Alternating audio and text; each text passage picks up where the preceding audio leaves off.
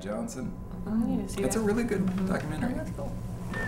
Okay, I'm So there at the end. Hi, I'm Jenna, Hi, I'm Ivanka. And I'm John. and we're here to chat with you about National Portfolio Days and how you can get your portfolio ready for a review. Portfolio Days are hosted by art schools all over the country and are a great opportunity for serious students like yourselves to get some feedback about your portfolio and also gather up some information about art colleges that you might be interested in. At these events, experienced representatives like ourselves will be on hand from colleges across the United States to review your portfolio and tell you what's working and what could use some work before you apply to a college art program. You can check the schedule at portfolioday.net to see where there will be a portfolio day when it comes to your town.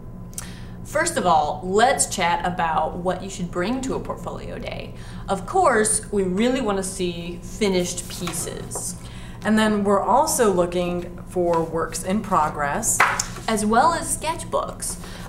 Try to bring enough work for us to be able to evaluate, but keep in mind, too much work will be overwhelming, and too little work won't really give us a good idea of where you are as an artist.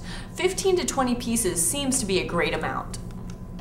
As far as what kind of work we're looking for, here are just a few tips to kind of get you on your way. Definitely bring original work. It's really hard to evaluate work that's been photographed or photocopied, so always try to bring original work when it's possible. And also, don't worry about framing or matting your work. Keep your presentation simple and let your work speak for itself. We want to see drawings, mostly from direct observation, instead of drawing from like a 2D source such as a photograph. Also in drawing, we'd like to see still lifes, figure drawings, and gesture sketches. Yeah. We're also looking at a variety of mediums that you'll probably be using, and we're hoping that you're doing a lot of experimentation when you are working on your art. Yeah. One really important thing that we'd really love for you to be able to do is to be able to discuss your work, both conceptually as well as technically. Where are you getting your ideas? Can you communicate your ideas both in your work as well as verbally? And are you able to look ahead and kind of develop these ideas into something a little more fleshed out for the future? And also remember that this is not necessarily a competition.